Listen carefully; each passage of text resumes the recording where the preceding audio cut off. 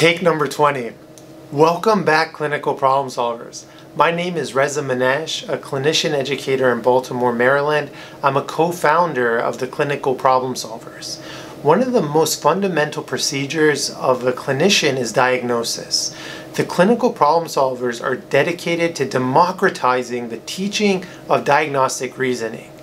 In order to support our effort, please like and subscribe to our channel.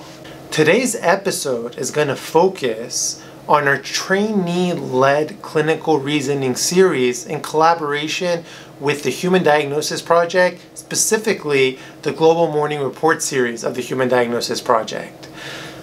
We'll include a link to download the Human Diagnosis Project in our description. The Global Morning Report series is an easy way to get an additional rep of practice to sharpen your diagnostic skills.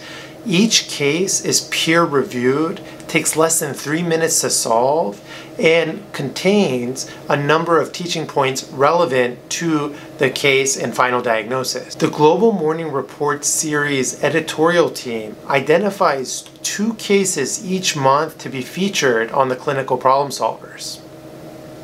Myself or Robbie will pair up with trainees across the world in an attempt to solve these cases in real time.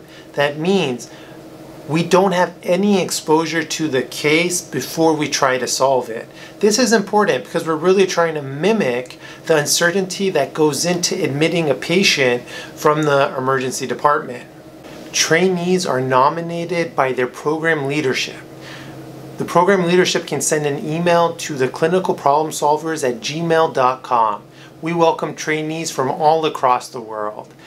Now I'm going to pass the microphone to my brother, mathematician, and co-founder Robbie Jeha, who is a clinician educator in San Francisco, California.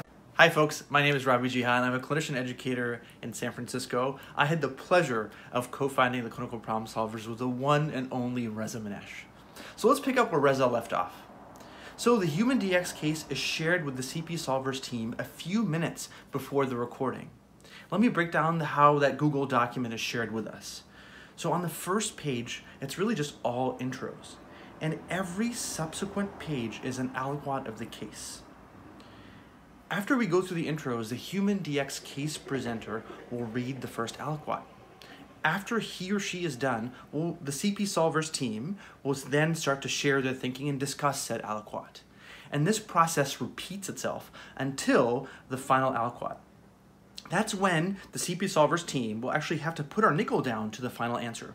But don't worry, we get a heads up right before that's coming. So at the bottom of the Google document of the final aliquot, there'll be a line saying, CP Solvers, please tell us your final diagnosis. After the final diagnosis is revealed, the Human DX case presenter has some teaching points that he or she will make, and we kind of just divulge into a conversation reflecting on the experience and on the case.